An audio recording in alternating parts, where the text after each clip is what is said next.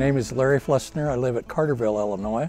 One of my hobbies is sport aviation, and I built the aircraft that you see behind us here. A home-built aircraft is one that an individual or a group can build either from plans or a kit. There's a lot of kits available now, and they are licensed in the experimental category. That applies to an airplane that is built in someone's garage or in a hangar, and in some cases in people's living room and dining room. Home builders in America have a great deal of freedom in building home-built aircraft. There's almost no limit to what we can do, what we can change.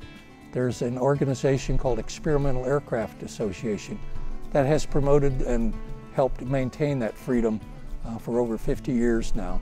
And most home builders all belong to that organization, and that's the organization that has the big fly-in at Oshkosh, Wisconsin every year, with over 100,000 people in attendance and 10,000 aircraft. So it's a big home builders community out there, and we're thankful to have the freedom to do what we love to do.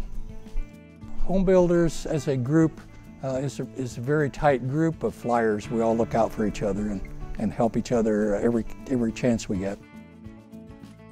Inside the cockpit, I have a number of patches and wings from my experience in exploits in aviation over the years.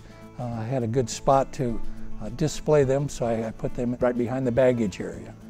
And the one unique thing, the number on the aircraft, I tried to get Lindbergh's number of 211 on the Spirit of St. Louis.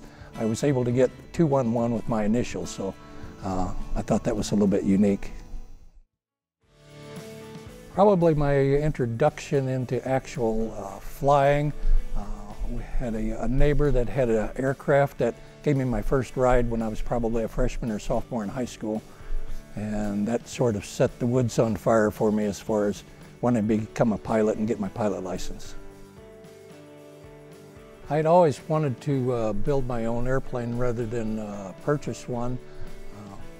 And in 1990, I bought a project that had just been started, and it took me 13 and a half years to finish it. I made a significant number of changes to the design, is what added several years to the building project, but it turned out to be everything and more than what I expected as far as flight characteristics and just fun of flying. I can't really say what drove me to build the airplane other than my desire to fly, and I've always enjoyed working on things, repairing, designing things. There's like I say, a lot of changes that I made with my own design, and they all worked, and I enjoyed coming up with solutions to problems. Sometimes when I'm flying along above the clouds and I kind of look around the airplane and I remember gluing parts in there. It's built out of wood and foam, and I remember it setting in my garage. It's hard to believe it's up there and flying. Great enjoyment.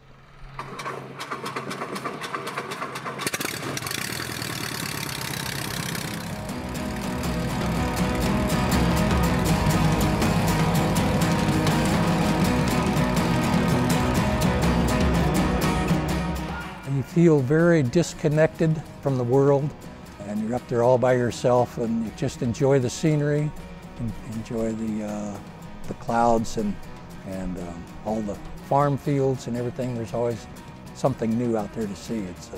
It's really an exhilarating feeling.